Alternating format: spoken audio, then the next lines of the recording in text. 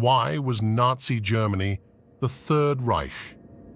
Adolf Hitler, the leader of the Nazi Party, envisioned his dictatorial rule as the rightful heir to Germany's historical legacy, following the line of two significant German empires. By adopting the title of the Third Reich, Hitler aimed to place his regime within the broader context of German and European history. He envisioned his thousand-year Reich as the culmination of a process dating back to Charlemagne's coronation in 800. This concept of successive Reichs originated just a decade before Hitler's rise to power. However, those living in the previously labeled First Reich, the Holy Roman Empire, or Second Reich, the German Empire, would not have recognized the legitimacy of this designation. In 1923, German cultural critic Arthur Moeller van den Bruck published Das Dritte Reich, the Third Empire, a treatise advocating for the elevation of German intellectualism and nationalism amid the political turmoil of the Weimar Republic. Moeller's work rejected Marxism and Western-style democracy, viewing them as obstacles to Germany's rightful supremacy in Europe. He proposed the harmonious fusion of Germany's socialist and conservative movements in the realization of the Third Empire. Moeller's theoretical Reich was not inherently National Socialist. Although Hitler did not explicitly mention the Third Reich in his manifesto, Mein Kampf, early Nazi leader Otto Strasser claimed Hitler was aware of Moeller's ideas. The term Third Reich gained popularity in Germany after Hitler assumed power in 1933. Despite coining the name for one of history's most feared regimes, Moeller did not live to witness its formation, having taken his own life in 1925. In the introduction to Das Dritte Reich, Moeller cautioned against the dangerous illusion of a third empire, warning that Germany might perish if they indulged in such daydreams. Both inside and outside Germany, the term Third Reich was often used to describe the Nazi regime in Germany from January 30, 1933 to May 8, 1945. The Nazi rise to power marked the beginning of the Third Reich. It brought an end to the Weimar Republic, a parliamentary democracy established in defeated Germany after World War I. The last years of the Weimar Republic were plagued by political deadlock, increasing political street violence, and economic depression. These years were also marked by leaders who, lacking firm commitment to democracy, were willing to invoke emergency legislation as a substitute for parliamentary consent, suspension of basic civil rights. Following the appointment of Adolf Hitler as Chancellor on January 30, 1933, the leaders of the new government, a coalition of Nazis and German nationalists, moved quickly to suspend basic civil rights for all Germans. After a suspicious fire in the Reichstag, the German parliament, on February 28, 1933, the government claimed falsely that the fire was the signal for a communist effort to overthrow the state.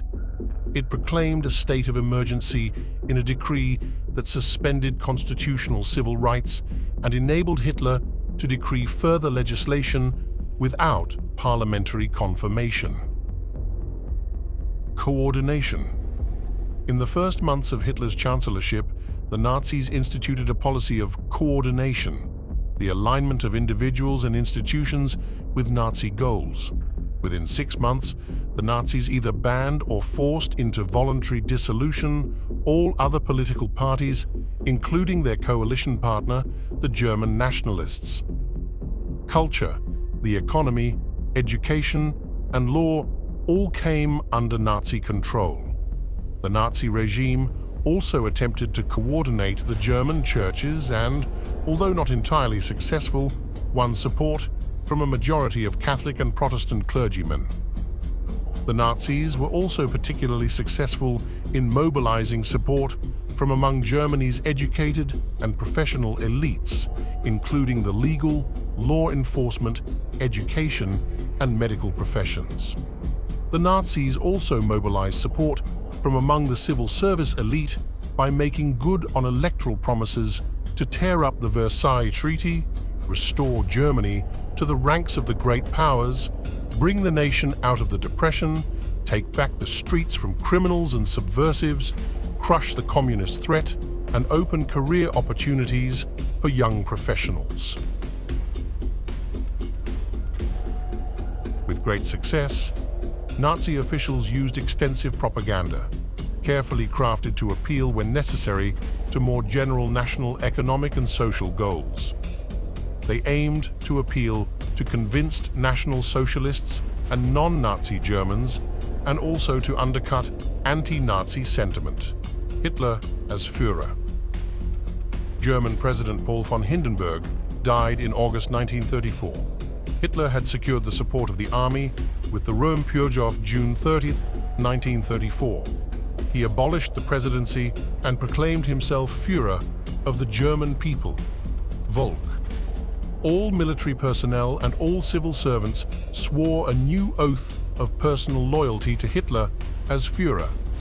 Hitler also continued to hold the position of Reich Chancellor, head of government. In this status, Hitler stood outside the legal constraints of the state apparatus whenever he perceived the need to adopt policies and make decisions that he deemed necessary for the survival of the German race. This extra-legal line of authority, known as the Führer Executive, or the Führer Principle, Führerprinzip, extended down through the ranks of the Nazi Party, the SS, the state bureaucracy, and the armed forces. It allowed for agencies of the party, state, and armed forces to operate outside the law when necessary to achieve the ideological goals of the regime, while maintaining the fiction of adhering to legal norms. The notion of the Führer Principle was often misunderstood by both internal and foreign observers, as well as by some Nazis themselves, to mean absolute obedience to one's superiors. As the Nazi leadership understood it, the concept did embody obedience, but it also involved the use of considerable imagination and initiative. This permitted an individual who was certain that he was working towards the Führer to go around his superior in certain circumstances where the measures he proposed or took demonstrated a better understanding of the long-term goals of the Nazi regime. Hitler had the final say in both domestic legislation and foreign policy. Nazi foreign policy was guided by the racist belief that Germany was biologically destined to expand eastward by military force, and that an enlarged, racially superior German population should establish permanent rule in Eastern Europe and the Soviet Union. Here, women played a vital role. The Third Reich's aggressive population policy encouraged racially pure women to bear as many Aryan children as possible. During the war, however, the Nazi regime encouraged the active engagement of German women, particularly in the occupied East, in a variety of activities. These activities ranged from welfare and charity organizations that utilized recycled clothing and household equipment taken from the Jewish victims of the Holocaust to teaching Nazi versions of European history in ethnic German schools in occupied Poland and the Soviet Union. Nazi ideology. As an absolute principle of national security, Nazi ideology called for the elimination of racially inferior peoples, such as Jews and Roma, and implacable political enemies, such as communists, from regions in which Germans lived. In their foreign policy during the 1930s, the Nazi leadership aimed from the beginning to wage a war of annihilation against the Soviet Union. The Nazi government expended significant resources during the peacetime years to prepare the German people for such a war. In the context of this ideological war, the Germans planned and implemented the Holocaust, the mass murder of the Jews, whom the Nazi leadership considered to be the primary racial enemy. Resistance to the Nazi regime. Key factors that prevented the development of organized resistance to the Nazi regime included the suppression of open political dissent by the Gestapo, secret state police, and the security service, SD, of the Nazi Party, the considerable popularity of Hitler among the Germans, the overwhelming support of virtually all Germans for defending the Third Reich against the Soviet Union. There was, however, some German opposition to specific policies or personalities of the Nazi state, often expressed in personal nonconformity or individual acts of defiance against Nazi ordinances. There were, in addition, two major attempts on Hitler's life. The first was carried out by a lone individual, Georg Elser, in November 1939.